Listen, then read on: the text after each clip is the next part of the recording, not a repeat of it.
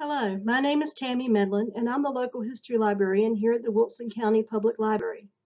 Thank you for joining today's program. Wilson Memorial Hospital opened on September 1st, 1964, and 3 other local hospitals closed their doors the same day. They are gone, but not forgotten. Let's take a look back at 3 historic hospitals. Originally named Moore-Herring after its founders, Dr. C.E. Moore and Dr. B.S. Herring, the hospital located at 118 North Douglas Street opened in 1913. After Dr. Moore left, it became known as Woodard-Herring in 1935.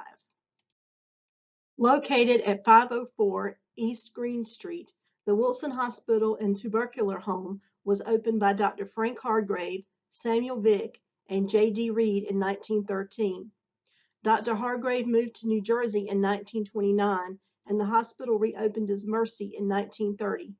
It was the only hospital for African Americans in Wilson, Pitt, and Greene counties. After Dr. Hargrave left, there were no full-time doctors on staff. African American physicians who had offices in the community and doctors from Carolina General and Woodard-Herring would come to see their patients at Mercy and leave them in the care of the nursing staff. People recovering from illness and women giving birth remained at Mercy. Patients needing surgery were taken to Woodard-Herring or Carolina General and brought back to Mercy to recover. I was fortunate enough to find an early photo showing the staff of the Wilson Hospital and Tubercular Home, later Mercy Hospital. On the far left is Henrietta Cover, a nurse. In the middle is Dr. Frank Hargraves, one of the hospital's founders, and at the far right is Dr. William Mitchner. Unfortunately, the other people in the photo are unidentified. This photo dates between 1913 and 1929 when Dr. Hargrave left. Built in 1920 and located at 103 North Pine Street, Carolina General was the last of the 3 hospitals to be constructed. It did not follow the Greek Revival style of the other 2. Carolina General had 4 founders. On the left is Dr. Henry Best Blount. On the right, Dr. Ernest Lee Strickland. Not pictured are Dr. Kitchen Carl Moore and Dr. Paul Peyton Lane. The Depression caused problems for all 3 hospitals. In 1928, Woodard and Carolina General combined staff and facilities. Doctors kept their offices at Woodard-Herring, while patients and nurses were moved to Carolina General. If you needed to get to the hospital, you would call the funeral home. According to this listing from the Wilson City Directory of 1962, Darden Memorial, Hamilton, Hunt, Joiners, and Thomas Yelverton all owned ambulances. Hunt's even announced that his ambulance was oxygen equipped. Today, if you go to the hospital, you might put it on Facebook. But back in the 1920s, 30s, 40s, 50s, and 60s, newspapers were the social media. The names of people admitted to the hospital could often be found in the Wilson Daily Times. Reports of illnesses, surgeries, births, etc. This announcement also proved that patients came from outside Wilson County, as we have a couple who announcing the birth of their daughter from Nashville, and another announcing the birth of their daughter from Kenley. Woodard-Herring and Carolina General both had nursing schools.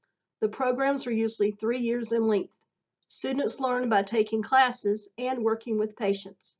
They often boarded at the hospital. This is the class of 1959 from Woodard-Herring. Left to right, Geraldine Davis Mooring, Myrtle Cleo Rowe, Eva Grace Barrow, Ruby Athleen Matthews, Minnie Lee Coward, Frances Louise Nelson, and Mary Bernice Mooring. I was fortunate enough to find a few photos that show the interior of some of the hospitals. This is the children's ward in Mercy Hospital. Please notice that everything is metal and white in color, so it's probably easy to see when something needed cleaning. Bright colors and comfortable chairs for parents did not seem to be a concern. Healthcare equals paperwork, and I'm sure Mr. Hines, the longtime administrator of Mercy Hospital, would agree. Charts, bills, receipts, etc. would have been filled out and filed by hand. I do not see a typewriter in this office, but if one was available, it would have been manual. How busy could a hospital kitchen be? In 1950, Woodard-Herring said their new kitchen and cafeteria could serve 300 meals a day. The kitchen in this photo was actually located in Mercy Hospital. This photo shows a private room in Woodard-Herring Hospital. Air conditioning would have been much appreciated during the North Carolina summer when many people did not have access to such a luxury at home. But please note, there is no TV or a comfortable chair for visitors. This is the X-ray room at Carolina General. The nurse in the photo is Mary Ella Glover, who worked in the X-ray department from 1940 until the hospital closed in 1964. The physician is listed as Dr. Gibbs, but unfortunately, the patient's name is unknown. This is very different from an X-ray room we would see today. After closing in 1964, Woodard-Herring and Carolina General were soon sold and demolished. Many of the physicians associated with Carolina General moved their offices to the new Carolina Clinic, which soon opened across the street from the new Wilson Memorial. Meanwhile, Wilson Clinic was operated by staff from Woodard-Herring and was soon located across from the hospital as well. Both clinics are now closed. Although it stood empty for years, Mercy is the only one of the three hospitals still standing. It is now home to the Wilson Community Improvement Association. Thank you for joining today's program. If you are interested in learning more about the hospitals mentioned, please consult the following sources which can be found in our local history room.